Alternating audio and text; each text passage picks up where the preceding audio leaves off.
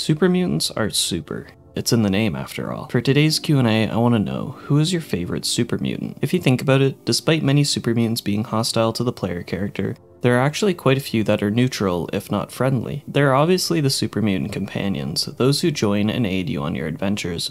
Marcus, Fox, Lily Bowen, Dog and God, Strong, and Maul. Then there are some other notable non-hostile super mutants. Tabitha the radio host, Graham the chef, Gale the muscle, Erickson the hunter, Mean the guard, Leo the philosopher, and more. And this list doesn't even include the many hostile super mutants. Just because they're trying to eliminate you doesn't mean that you can't respect them or even like them. As for me, I'm pretty partial towards Graham. Meat Week has always been a fun event for me. Nothing better than a good old post-apocalyptic barbecue.